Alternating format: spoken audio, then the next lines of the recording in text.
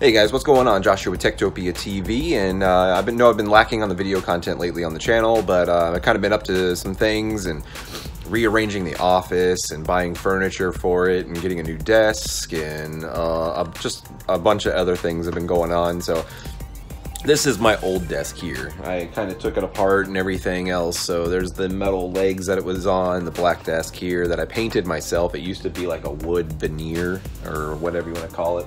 It was like particle board, so it was like real kind of crap quality. I mean, it was a super heavy desk. It was super sturdy. I didn't have any issues with that, and it actually was extremely nice desk, and I liked it a lot. But I like it a lot. But yeah, so I decided what I was going to do was I was going to go out and try to find a new tabletop, either a countertop from IKEA, tabletop from IKEA, or somewhere else. And then I was going to go ahead and just put everything together, take the legs and the cross member off of my old desk and just put it on a new tabletop. That's basically all I was going to do. I wasn't going to do anything else. So I originally had the idea of going out and buying a Becant desk. I don't know if you're familiar with IKEA's furniture, but it's got like the little T-shaped legs. It's got rounded edges. It's got like a smooth top, but it's, you know, it's a thin desk. I mean, it was okay. My buddy has one. If you guys have been with the channel for a while, Justin, the one that was doing Week in Technology with me for a while, he has one of those desks, and he says that he doesn't have a problem with it, and he's on carpet. So I figured it would be a little wobblier and less sturdy on carpet than it would be on a hard floor like mine. So my wife and I had made the 70-mile venture to IKEA. We looked at the Becant desk, and of course, you know, you can't really go by the ones that are out on the actual floor itself because, you know, half the time people hang on them. Kids are constantly messing with them while I was there, even hanging on them, sitting on them, and everything else. So they loosen up, and they're not going to be like the way that it would be at your place, your house. So anyway, we're there. The desk is like really rocky. It wasn't exactly what I was expecting it to be, I guess. So I started walking around, started looking at it, and then went back to the whole idea of I'm going to basically make my own desk. I'll take the legs and the cross member from my desk at home, put a new tabletop or a countertop on it, cut it down to the size I need, and be done. Well, so fast forward another, or actually while we were there, I was walking around and I found a Gerton tabletop. It's Gerton. So I, you know, took the tag number, where it was located and everything, went down to the warehouse section. If you know anything about IKEA, that's how it works. You walk around the showroom, you see what you like, that has a tag on it, tells you what aisle and what bin it's in. You go to that aisle, you go to that bin, and if they have some, you're good. If they don't have any, well, they don't have any. So we walked down to that area. They had the 51 or 55-inch version, but they didn't have the 61-inch version. And the 61-inch version is what I wanted because it was almost the exact same size as this table. So they didn't have it. We asked around. They didn't have it in any other location. So we were like, okay, great. We drove all the way over here for absolutely nothing. So we picked up a few other little things while we were there, so the trip wasn't completely useless. And then we came home. Well, oh no, we asked the clerk, and the clerk said that they would get more in on October 30th. So October 30th, they were supposed to get like 26 of them in, right? So I checked the website the 27th or 28th or whatever, maybe, yeah, it was like probably the 28th. So it was like that weekend before Halloween. I checked their website because you could check the stock and the inventory that they have in Orlando store here in Melbourne, or here in Florida. The Orlando store said that they had 11 in stock. They were going to have 11 in on Sunday, 11, and then 15 in on Monday. So I was like, wait a minute. I called them up. The lady says they have none. None whatsoever. And they don't have any shipments coming in for it until February. I'm like, really? The one thing that I finally find that I want and I decide on, they're not going to have any more until February. Okay, then I guess I'm not getting that run right now. So I came home, or not, I came home from wherever we were whenever I was calling and talking to him or whatever. I was kind of pissed. And back to the drawing board, try to figure out what else I can do. What else wood can I find? Where can I grab another tabletop or a countertop that I would like that's not like a veneer? I wanted like a solid wood So it was nice and firm and stiff. So anyhow, I fast forward to a couple days ago. I looked online on Craigslist. Somebody had a Gurton table, but it ended up having like these weird like sawhorse style legs on it. So I was like, he was selling it for a decent price. It was in really great shape. So I was like, okay, I'll come by and take a look at it. So I ended up buying it. It was a little bit more than just the tabletop because it had the legs with it and everything. So, you know, it wasn't horrible. I talked him down a little bit, but not much. Great shape and everything. Brought it home. I did like 4 coats of polyurethane on it, sanded it down, got it nice and smooth, but did 4 coats of polyurethane on it. So let's go take a look at the desk. All right. So here we are back in my office. I'm sorry if it's extremely echoey in here. We got like a lot of crap taken out right now because I'm rearranging that mess. So as you remember, my desk used to sit over here, right? So my desk was over here.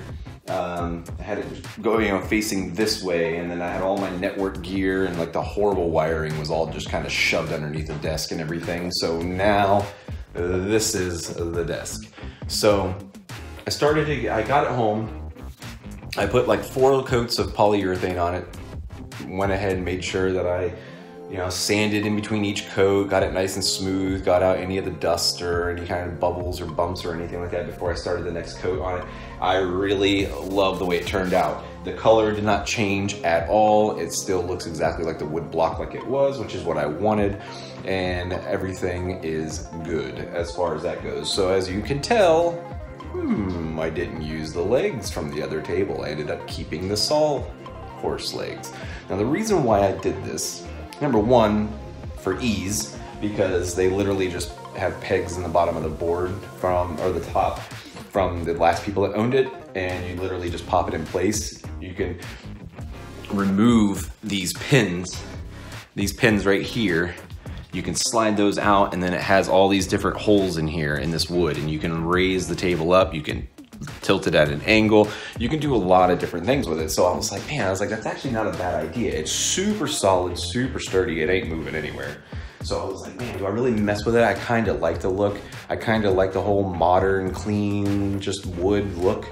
So I didn't know if the black metal on the end. Now the issue that I ran into was that there's a cross piece that goes between the metal legs on my old desk. It was another like particle board just piece. It was like the vanity thing or like the privacy thing, you know, so that way you don't look up a lady's skirt if she's an admin or something like that, or secretary or whatever you want to call them, PC nowadays. So anyway, it had one of those little protective barriers on it, the little vanity piece or whatever, right? Well, that piece is actually shorter than the tabletop itself. So if this tabletop is about 1 inch larger than the one that was originally on it. So if I put it out 1 inch and that other board down below was already shorter than the tabletop, now it's really short. So now it's not going to reach, and that was the problem. So that piece wouldn't reach going across the table. It was like 10:30, 11 o'clock last night, and I just simply said, I don't care anymore. So the fact that I didn't care anymore, I just slapped it. Let me switch back this way so I have better lighting. I just went ahead and just slapped the sawhorse legs on it. Because whenever I started taking my desk apart, I started with that cross member piece. And once that cross member piece was missing, the desk could just sit there and go, like, you just bump it one time and that thing would just sit there and rock for like 5 minutes before it would stop. So I'm like, nope. I would either have to go out and buy another piece of wood, have it cut down to the right size, drill holes in that. I would have had to have drilled, not even joking, for those other legs. I would have had to drill 2 holes in the side of this. I would have had to drill 2 holes in the bottom of that, and then 2 on the other side, 2 on the bottom of the other side, and then I would have had to do 6 holes across the bottom for that support cross member piece, which I probably didn't really need for this because it's not particle board. This is like real wood. That thing, I can like literally sit on this and it doesn't even bow a millimeter. So it's really super solid. I love it, but I ended up not going with the other legs. I ended up going with these, and I'm actually starting to kind of fall in love with them a little bit. I didn't think that I would like them, but I like them. So yeah, that's the new desk. It's a Girton table from IKEA with polyurethane on it. It's got like, I don't even know what the name of the legs are. I'll try to figure it out and I'll put them in the description down below if you guys are interested. I got my sweet little YouTube plant there, you know, all the big YouTubers have their little plants, so I bought my little plant as well. So that's Perseus the plant. So anyhow, guys, I'm going to speed up this video. I'm not going to do a time lapse of me putting it all together because I got a load of crap to do. I'm not even joking. It's ridiculous. We bought this huge, like, cubed-like thing to put in here. It's got like all these like pockets in it. I think it's like 4 by 4. So it's like 4 feet wide by 4 feet wide or 5 feet wide or something like that. I think it's 5 by 5. It's a huge piece, basically, is what it is. And it's gonna go over here in this corner. The ups, I'm not gonna put the ups on my computer this time because I wanna try to keep this area clean. But the ups is gonna go down in the bottom pocket along with all the networking crap. So the networking stuff is gonna go in there on the ups, so that way whenever the power flickers or blips or whatever, the internet's not going to go out in case we're watching a movie or whatever. It's not a big deal. I got this little thing wrapped in plastic here is one of those little wire baskets from IKEA. I have to screw that onto the bottom of the desk so that way I can hold all of my all these things. These things are a nightmare for my monitors. I have like the little power bricks and everything. Those things are a pain in the butt to try to minimize the wiring. So yeah, underneath the desk, so you can at least see that. I just put my camera bag there for now with all of my lenses and stuff in it, but yeah. It's a nice little setup so far. I really like it. It feels great. I rolled my chair up to it and got it at the height that I want it. I'll probably be changing it at some point, maybe go a little bit lower than where it is now, but I like it. So the next scene that you're gonna see, everything will be complete. Well, maybe. I might do it midway through. This is gonna be a long video. It'll probably be about 20 minutes long or so. All right, see you later, guys. All right, welcome back, guys. So we finished it up. We got another bookcase that we got to do for out in the other room, but here's the little pod thing I was talking about, the little bookshelf. I got my backpack with my camera bag. I got some random boxes I just threw in there. Down here, we're gonna get these little drawer things here in the future, but I got the modem and the router and the switch in the one box, and then over here I have the UPS for all of the networking stuff, so that way if the power flashes, the network doesn't die. I thought about I'm gonna put it on this instead of my computer. I mean, I know that it's gonna suck if the power flashes and my computer shuts off. That's gonna really suck, but we spend a lot of time watching movies and things like that on Netflix and Amazon Prime and all that kind of stuff, so I would rather have it where the power just kind of, every now and then here where we're at, we get like these little bumps every now and then, and it just kind of, it'll kill things, but sometimes the computer doesn't fully die and the computer stays on, especially on a surge protector. The computer stays on, but the network always dies. So I figured I'd put the UPS on the networking stuff so that way we don't lose the network, because that would suck. So here it is. That is the final finished setup. I got my dog's food and water bowls down over there in the corner. That's where they've always been. I just put my light up over there for now to get better lighting for me. But here we go. This is the setup. So got the keyboard, just like I did before. I still got to plug in my headphones and my mic and get my little scissor arm for my microphone stand and everything. I got to figure out where I want to put that. I don't know if I want to try to put it back behind this monitor and have it go up over top like I did that last time, have it go up over top of here, and it'll be a little bit higher and not quite close to my mouth, so if I'm gaming or doing some voiceover stuff, it might not sound as good. That's the only thing I'm worried about that.